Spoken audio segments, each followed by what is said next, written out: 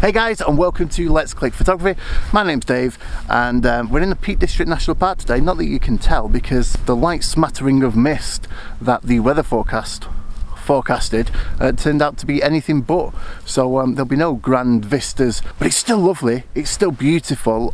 These conditions are fantastic, and it pretty much means that I've got the place to myself. Well, certainly judging by the car park anyway. So I'd love it if you fancy a little bit of a walk around in the mist. Let's see if there's any photos to be had.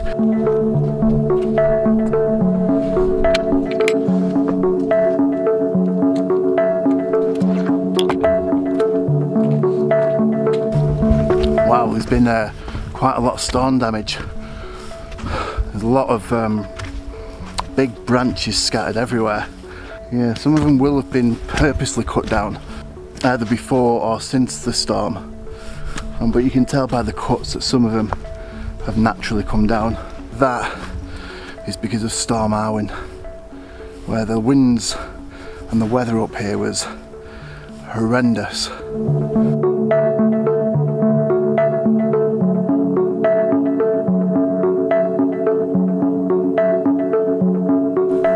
Damn it, I missed the mist.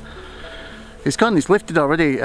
Since I filmed that piece to you at the bottom of the hill, and dense fog, can't be any longer than about 25 minutes. And yeah, just as I was talking to you the last time I was walking through those fallen branches, I would see it lifting really quickly. But in for a penny, in for a pound, I still come up to where I was going to shoot, and where I was going to shoot somewhere I've shot before. If you're a long time viewer of the channel, you'll have seen me come here in Easter of 2021 when we got surprise snowfall. I came to photograph this tree. It's called G Tree, and I've got a really nice shot with some snowfall. And when I arrived this morning and I saw the fog, plus we've got the snowfall, right, bang, 2 for 1. I'm gonna get this tree. Snowfall and some fog. It's going to separate it from the background, but we're still going to be able to see that snow peeking through. The sun's coming down from this way, so we're going to get some rays of light. Whew. This is going to be nice, and yeah, the fog has gone. Well, in the bizarre turn of events, not long did I just say that to you, that the fog was gone, and it started to come back. So I'm going to grab my camera again and take another shot, this time hopefully with a bit of mist and fog in the background, but I'm going to have to be quick because I can see it moving fast.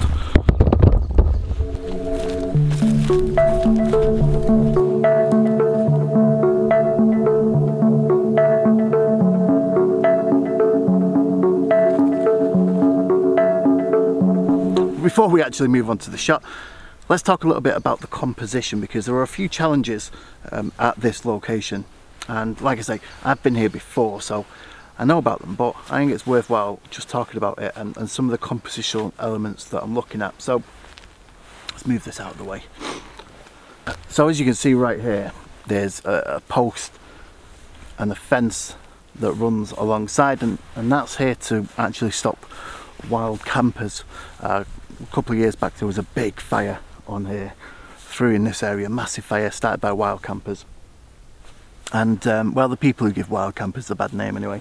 And so they put this fence up to deter them.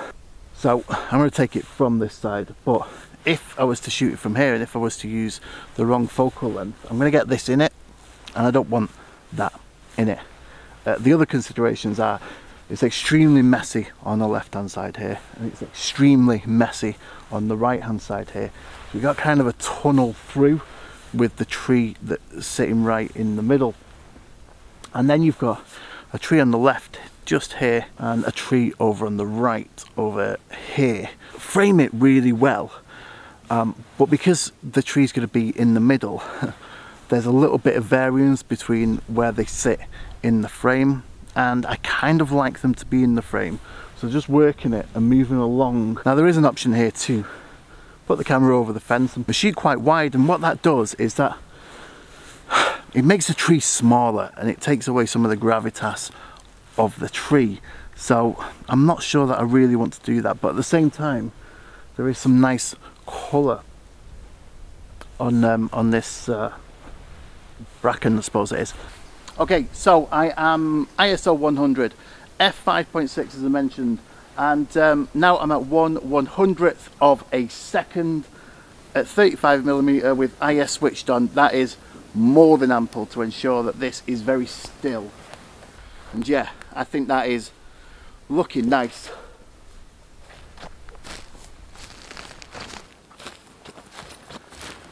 It just goes to show, doesn't it, that always worth coming out and don't give up so easily, which I was willing to do. Wow, it's changed completely around here now. Now that the mist is up, it's now so misty.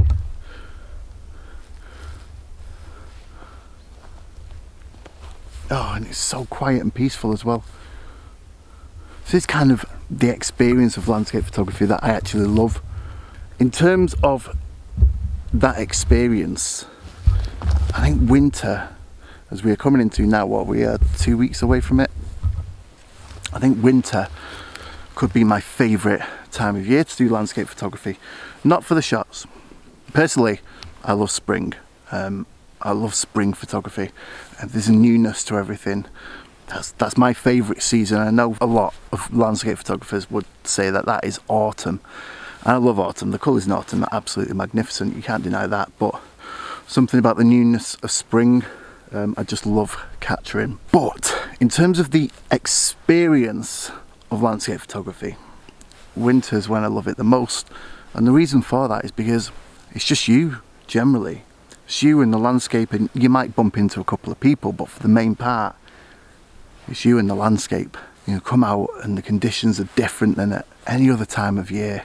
And as long as you're wearing the right clothing, and definitely the right footwear, because I have fell foul of that in the past. I've had some cheap footwear and it didn't make my time enjoyable.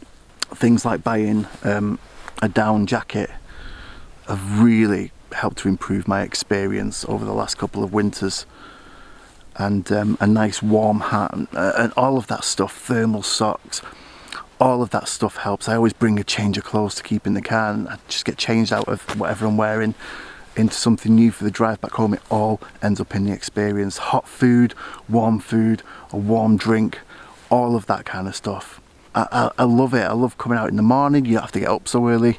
You have to go home so late because sunrise and sunset are much later and much earlier. You know, it's just it's a really good time, and I thoroughly enjoy the experience of landscape photography during the winter. Thoroughly. Like I say, probably more than at any other time of year.